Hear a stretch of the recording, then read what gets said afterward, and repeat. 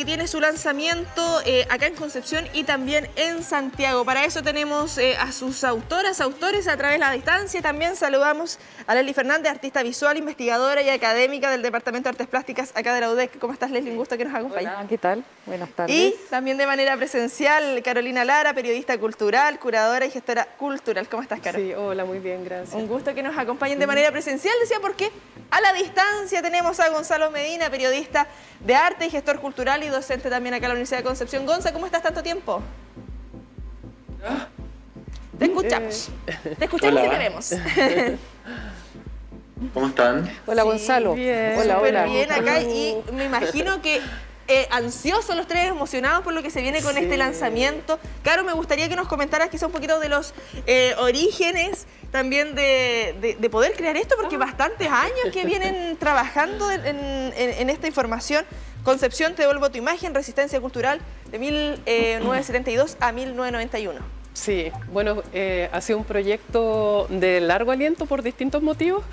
Comenzamos yo creo que aproximadamente como el 2014, porque también hubo que postularlo una vez, dos veces, creo que hasta 3 veces a fondar, hasta que lo conseguimos. Y bueno, como todo proyecto de autogestión que a veces está un poco bajo los vaivenes de las vidas personales, entonces a veces como que estábamos full trabajando y de repente teníamos que ir parando un poquito, pero sobre todo lo que se alargó fue que es una investigación que comenzamos sobre el arte en dictadura en Concepción, bueno, motivada porque es un periodo del que no había mucha información realmente y teníamos como pequeños atisbos de algunas acciones, de algunas situaciones que habían ocurrido y comenzamos como ahí a escarbar, pero poco a poco empezó a aumentar la cantidad de personas, de posibles entrevistados y entrevistadas, que había que hablar con esta otra persona, que había habido este otro colectivo, que esta acción y así, y era como la punta del iceberg lo que sabíamos. Entonces, creo que partíamos con un número como de, no sé, 12 entrevistados, claro, entrevistadas y llegamos a 45. Ay, o sea, bastante el aumento. Sí. Oye, disculpa,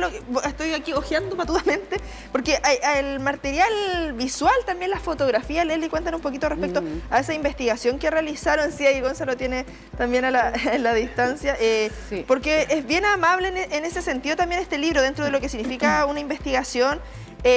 Nos pone en contexto también con los afiches de la época y para trasladarnos también a lo que se estaba viviendo en ese momento.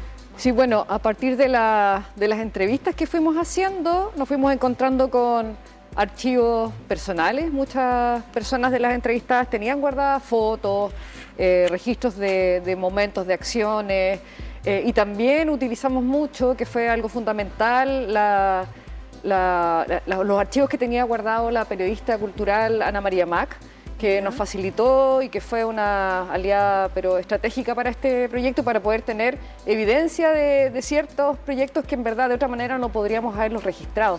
Nos está en base a archivos personales, prensa, la mayoría de Ana María Mac y bueno, algunos que fuimos a rastrear a la hemeroteca de la Universidad de Concepción, pero finalmente es eso.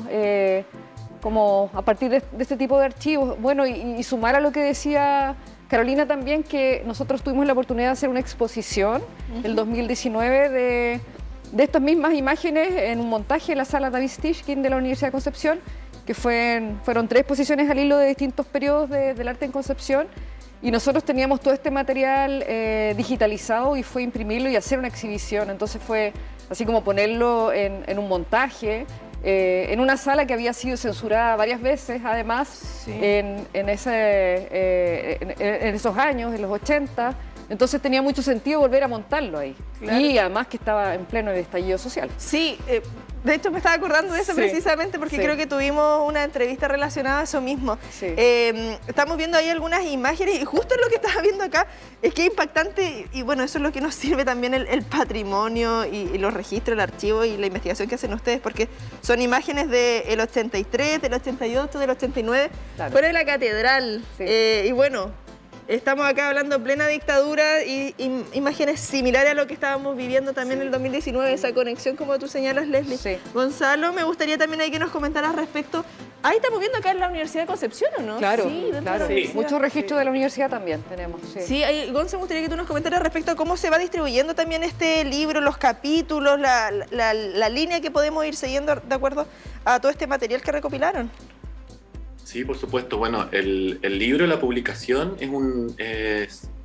digamos, contiene alrededor de 300 páginas que organizamos primero queriendo evidenciar el activismo artístico que se realizó en Concepción en la época de dictadura entre el 72 y el 91. Si bien el 72 es pre-golpe de Estado, también quisimos abrir ese hito histórico pensando en una temporalidad que está marcada por la apertura del Departamento de Artes Plásticas y Visuales de la Universidad de Concepción, que justamente este año cumple 50 años y que dio pie, digamos, a un espacio de formación profesional y un espacio de formación crítica para artistas visuales locales, regionales.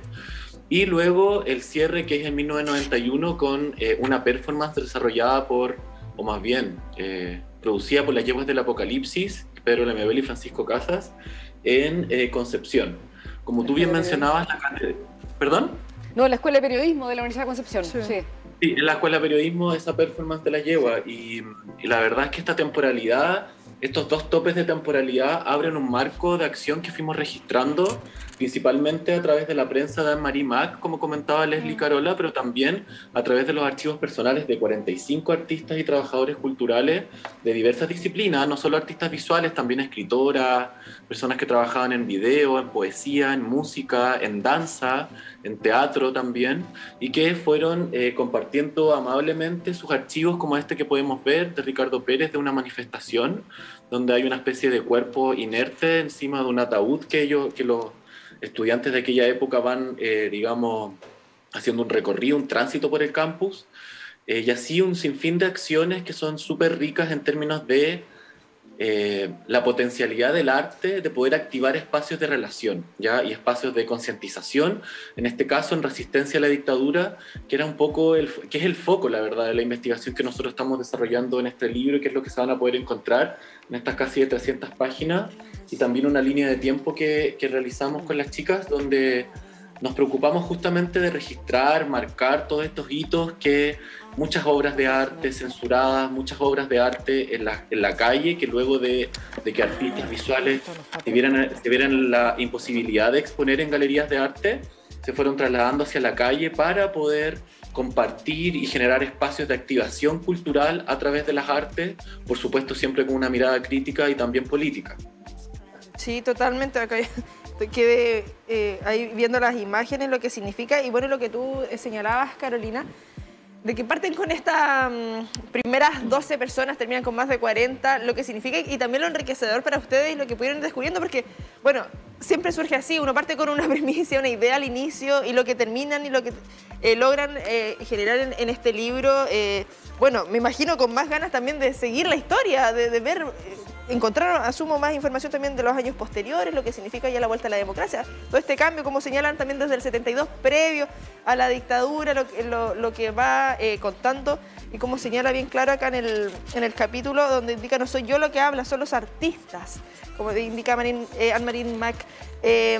¿Cómo lo ven ahí ustedes también en la interna respecto a todo ese material que recopilaron, que asumo quedó mucho pendiente ahí, esa filtración y todo ese trabajo que hay, y bueno, con los años también que llevaron trabajando todo esto? Sí, bueno, hay mucho, bueno, iba a decir que hay muchos descubrimientos, pero en realidad de partida todo lo que hay en el libro son descubrimientos recientes, porque todo lo que estamos registrando en el libro, principalmente a partir de relatos de la memoria de sus actores, actoras, son hechos que permanecían en la memoria, en los relatos, y no había registros de ellos.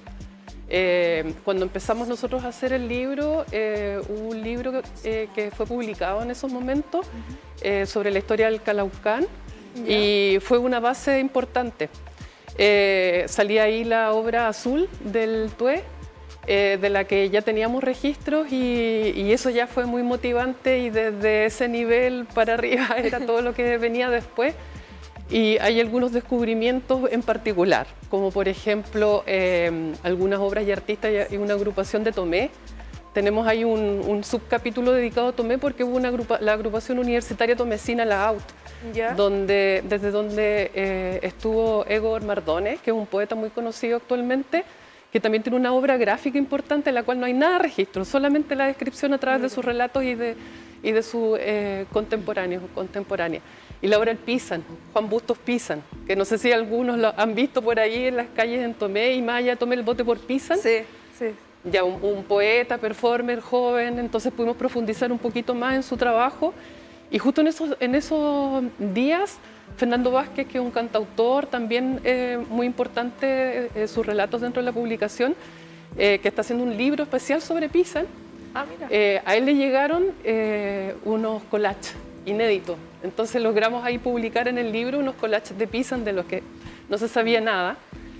También está el TAVIC, el taller de audiovisual, no, de video independiente de Concepción.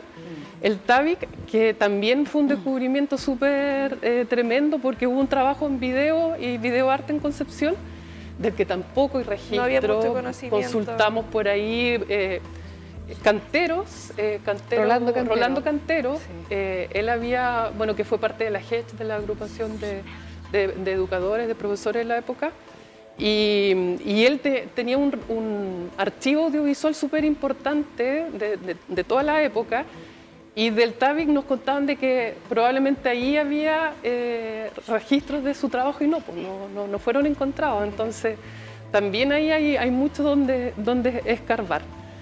Pero son en el fondo obras, acciones de las que, como te decía, no hay archivos, no hay publicaciones, y solamente lo de Anne-Marie Mac en el fondo es lo que ha permanecido.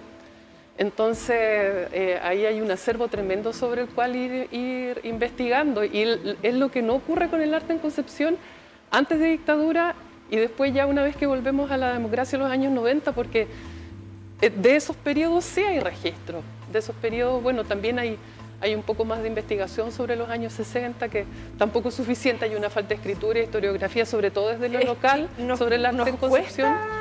El tema de levantar, de mantener vigente esta memoria que es tan importante para, en muchos casos, para verla cómo estaba la sociedad, para no cometer los mismos errores, claramente nos sirve también ese registro, pero como que nos olvidamos, tenemos un poquito la mente bien frágil, y bueno, y eso se agradece también de este tipo de trabajos, que nos vuelven a poner estos temas que no hay que olvidar claramente y ver la realidad de ese momento. Lo que me llama bastante la atención que señalas, y ahí para que Leslie también me pueda complementar, menciona diversas disciplinas artísticas, y como que generalmente nos quedamos con la fotografía, que ya acá podemos quedar con una imagen vale más que 1000 palabras, pero tenemos poemas, hablas de artistas, lo que significa de otras disciplinas. También relevar ese trabajo y reconocer que también se hacía ese tipo de arte en esos años, porque muchas veces como que hablamos después de los 2000, un boom, no sé, quizás como en este periodo saliendo de la dictadura, claramente había un temor aún en la sociedad, pero estaba presente el arte claramente, y que nos indica, y hay una postura política en esto. Sí. Bueno, hay varias cosas importantes que señalar. En esos momentos, si bien estaba la fotografía, no había mucha gente que tenía cámaras. O sea, de repente una cámara que pasaba de una persona a otra, ir a una colaboración para registrar este tipo de... tenemos el teléfono ahora que tenemos registro no, de por todo. Supuesto, o sea, es otro momento. Y de hecho, también nos contaban algunas... de hecho, el Teatro Urbano Experimental contaba que habían hecho videos en ese momento, lo cual igual era bien exclusivo. Sí. Y que en algún momento ese video se dañó, alguien llegó a una casa y el video lo rompieron como un niño, así como que lo encontró como un juguete. Entonces, como que muchos o negativos se perdieron, gente que se cambió de casa, gente que salió de Chile, o gente que quemó cosas la humedad, también. Sí, las condiciones actuales, pero también mucha gente por temor votó evidencias de esos años. Entonces, claro, la fotografía funciona como un medio de documentación, no tanto como obra, pero como medio de documentación de todas estas acciones. Y bueno, y ahí está este respaldo del diario, que lamentablemente sabemos que el diario El Sur tenía un archivo muy importante, pero también entre los cambios de lugar se perdieron. Y ahí volvemos a insistir la figura de Anne-Marie Mac, que ella guardó al menos los documentos de prensa, y podemos acceder a ellos y llegar a identificar días, fechas y de qué se trató, quiénes participaron. Entonces, muy valioso poder llegar a ese material. Y además de este apoyo colectivo de gente del cruce de disciplinas, ¿no es cierto?, del teatro, de la literatura, de la gente de música, que trabajaban muy en conjunto todos, o con movimientos sociales también. Entonces había una articulación de un grupo, un tejido social muy rico en ese sentido, que pese a la emergencia y a todas las censuras y a toda la violencia que vivíamos, la gente igual se organizaba y hacía cosas. Sí. Y eso ha sido muy bonito verlo también. Y sin fondar. Y sin fondar, claro. Justamente, sin autogestión así full. Ahí literalmente total, claro. a pulso, sí, sí bueno, sí, lo que significaba en esos años claramente había que estar ahí en la trinchera, como se dice, y sobre todo desde el mundo cultural, sí. artístico. Y sin quejarse, sí. Y sin quejarse, o sea, haciéndola nomás, y corriendo el riesgo, y cómo podemos utilizar esta palabra como poniendo el cuerpo finalmente, sí. Porque acciones en la calle... Literal. Sí, acciones en la calle donde había un riesgo inminente de ser tomado preso, detenido, entonces sí. Gonzalo, bueno, se viene el lanzamiento acá en Concepción, también en Santiago. Cuéntanos un poquito de eso, de lo que significa, no solamente acá en la región del Biobío poder presentarlo, sino también a nivel central. Siempre nos quejamos quizás del centralismo, pero es distinto cuando de región va a Santiago. Ahí hablamos de otro tipo de conexión. Hay las conexiones que han tenido también para lograr esto y lo que esperan también del público que asista a estos encuentros. Sí, justamente nos interesa que este libro, que sus resultados, que la publicación esté a disposición del público, que pueda circular lo más posible, que todas las personas que tengan el libro en su poder desde ya también puedan compartirlo, por decirlo de alguna forma. Vamos a ver las posibilidades de poder difundirlo por internet también o de disponerlo, que nos parece interesante esa posibilidad. Sin embargo, en lo concreto el viernes 5 de agosto a las 7 de la tarde tenemos el lanzamiento oficial del libro en Concepción, en Petrox, Janequeo 486, donde vamos a estar justamente con Anne-Marie Mac, que es periodista cultural, que ella, digamos, abrió la sección de arte y cultura en Diario El Sur en 1972, trabajando ahí muchos años, hasta el 90, quien justamente nos ayudó a rescatar todo este acervo de archivos y que compartió muy amablemente con nosotros todos estos archivos que estuvieron tanto en nuestra exposición como también en este libro histórico. Y también va a estar Iván Cárdenas, que fue un integrante clave de la escena cultural de los 80 en Concepción, así como muchas y muchos otros más, para hablar también a nivel testimonial de todos estos trabajos, todas estas propuestas gráficas, de cómo el grabado salió del marco y de la galería censurada a la calle para situarse en todos estos espacios, digamos, donde podía haber mayor flujo de personas o incluso la gente, digamos, podía encontrarse con ella sin la necesidad de ir a un espacio galerístico, este espacio cubo blanco, que todos sabemos que de alguna u otra forma es también una especie de elite cultural. Entonces este lanzamiento justamente en Concepción lo que quieren es acercar los contenidos, difundir los contenidos del libro, las obras que estamos rescatando, todos los colectivos, el colectivo Arte 80, el Taller Marca, el Teatro Urbano Experimental, también el TAVIC, como mencionó Carola, Taller Calaucán, el ADA, la Agrupación Democrática de Artistas, que fue muy importante en los 80 en Concepción y en el Gran Concepción, porque es importante también mencionar, como mencionaba Carola, como detallaba Carola, que todas estas acciones y todas estas obras que estamos registrando tanto en el libro como en la exposición, no solamente se desarrollaron en Concepción como comuna, sino que también en todas las comunas que conforman la conurbación urbana. O sea, hay obras performance. La primera performance que tenemos registrada es de Munabel Fuentes en Camino a Santa Juana, ya donde él hace unos movimientos con el cuerpo, interrumpe el flujo de la calle, se sitúa en medio de toda la calle, un espacio donde pueden pasar camiones, o sea, una acción bastante temeraria. Y también otras obras en Tomé, también otras en Talcahuano y así en Concepción, pero no están situadas principalmente solo en la comuna de Concepción. Sí, que uno creería que iba a ser solamente en Concepción y estamos hablando también bien masificado esto. ¿Qué? Súper bien también. Y justamente ello es lo que todas estas acciones y este movimiento de activismo artístico y de obras o de prácticas culturales también, porque hay algunas que son hechas por trabajadores culturales, no necesariamente por artistas egresados de la universidad o de alguna universidad, o músicos, en fin, que nos interesa relevar en tanto práctica artística, ¿ya? Y ahí en ese sentido también se sitúa muy importante lo que tú mencionabas de poder ir a Santiago a difundir esto. En septiembre, a fines de septiembre, vamos a lanzar el libro en el Museo de la Solidaridad Salvador Allende, que es un espacio justamente que trata trata estos temas a nivel de contenido, como relación arte-política, resistencia cultural y todo aquello, donde nos interesa también poner en diálogo todas estas prácticas artísticas, de activismo artístico, de arte contemporáneo, realizadas por trabajadores culturales desde las regiones, con una mirada nacional también, por supuesto. Sí, importantísimo. Gonza, ahí para este viernes, ¿se requiere alguna preinscripción, solo asistir? No, solo asistir. Tenemos aforo limitado, así que esperamos que las personas que nos puedan acompañar lleguen tempranito a las 7 de la tarde, ahí en la sede de trabajadores de NAP Petrox. La entrada es por Barros Arana en todo caso, eso es importante decir. La dirección dice Janequeo, pero se entra por Barros Arana. Sí, sí. Claro, como por el patio de ahí del... Claro, que tienen, justamente. Fue lugar de vacunación, entonces algunos yo creo que lo reconocen. Sí, y un lugar emblemático también en esos años, por eso que lo estamos haciendo ahí. Sí. No, genial. A las 7 de la tarde entonces. 7 de la tarde, sí. Este viernes. Sí. Yo creo que nos vamos a ver. Y tal vez, si me permites, como un comentario de... Que lo más probable es que no hayamos alcanzado a cubrir todo lo que pasó en este libro, y también es yo creo que una invitación para que personas que estén interesadas en este tiempo sigan, o sea, que sea como un archivo, que siga creciendo, investigaciones que se sigan haciendo en torno a estos años que cada vez, o sea, son inagotables en cuanto a información y a cosas que pasaron.